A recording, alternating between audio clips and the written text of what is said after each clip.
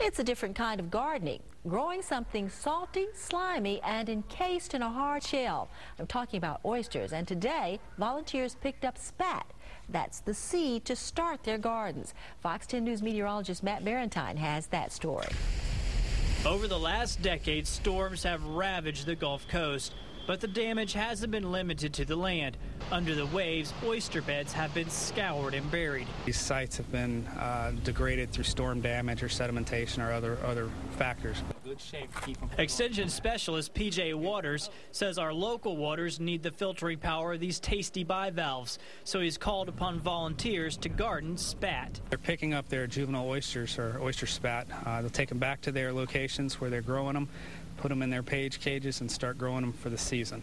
Tended regularly, the caged oysters grow safely to adulthood. At the end of the season in November, when we harvest or pick up these oysters from our growers, we'll take them and plant them on the different restoration reef sites that we've identified. The population of the oysters in the degraded reefs is down, and so by protecting these oysters for the period of time that we are through the cages, we give them a better chance of survival out on the reefs. And even small numbers make a big difference, because just one female oyster can produce 100 million eggs every year.